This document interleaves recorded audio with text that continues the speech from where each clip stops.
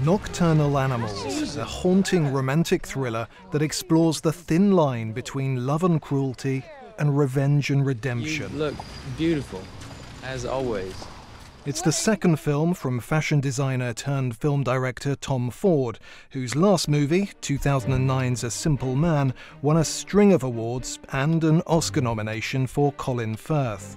It was about an English professor who, a year after the death of his boyfriend, is struggling to cope in 1960s Los Angeles. And with Nocturnal Animals, Ford once again explores the human condition. Susan Morrow, played by Amy Adams, lives a privileged yet unfulfilled life with her husband Hutton.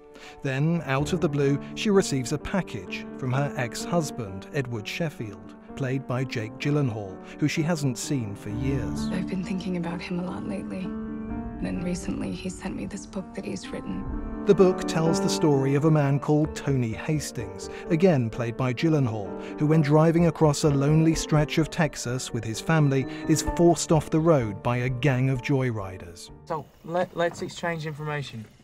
Information? Yeah. Let's exchange information. All right, we get out of the glove compartment, sweetie. Okay, I'm a Gemini. My favorite color's petal pink. I like long walks and kittens.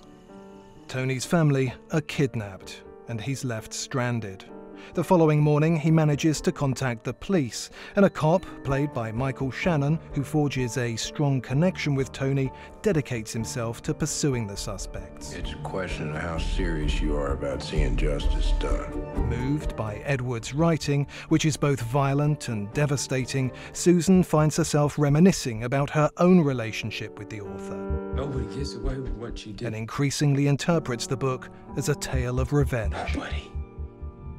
As with A Simple Man, Ford wrote the screenplay for Nocturnal Animals, which is based on Austin Wright's novel Tony and Susan. It was picked up by Focus Features for a reported $20 million at Cannes.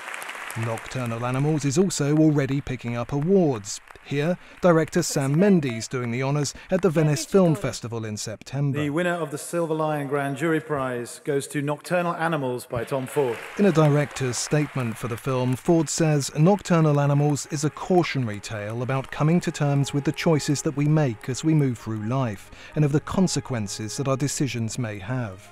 In an increasingly disposable culture, where everything, including our relationships, can be so easily tossed away, this is a story of loyalty, dedication, and love.